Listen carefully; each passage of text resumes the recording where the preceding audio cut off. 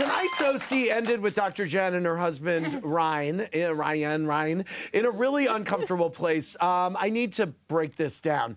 First of all, has watching your dynamic play out on the show helped or hurt your relationship?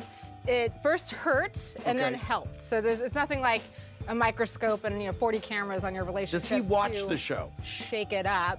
He does not watch the show. Does not. He does not. So in tonight's episode, what was he uncomfortable in engaging with, and how much? I was asking you this before the show. How much did the cameras play into it? So we've never really had a great relationship with him supporting me emotionally. Okay. And so then he's like, oh my gosh, we've never succeeded at this conversation, and now we have cameras on it, showing that we can't succeed at this conversation.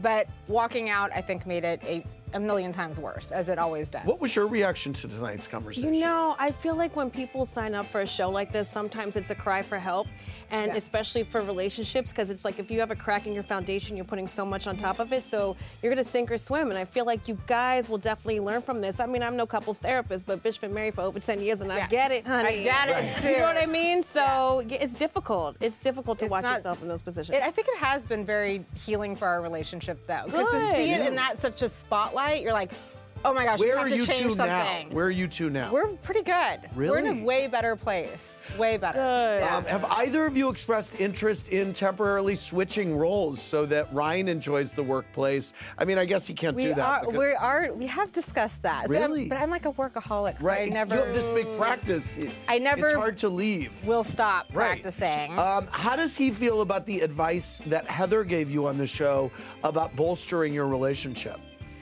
I mean, he wants to bolster our relationship. He's been doing loving things every day. He has? Like That's nice. Like wearing shirts? Really? No, not wearing shirts. Oh, I didn't know. He should not wear a shirt. I love it that he doesn't wear a shirt. I love it too, and it cuts down on my on your laundry. my clothing bill. Why?